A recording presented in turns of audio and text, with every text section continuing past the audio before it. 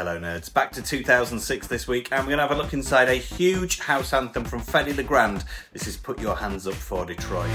Put your hands up, put your hands up, put your hands up, put your hands up for Detroit.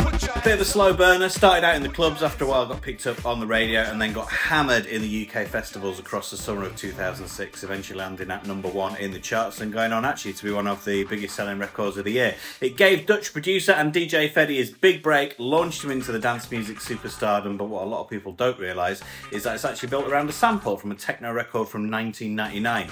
The debut release from US artist Matthew Dear and Disco D on their own ghostly international label. This is, unsurprisingly, called Hands Up for Detroit.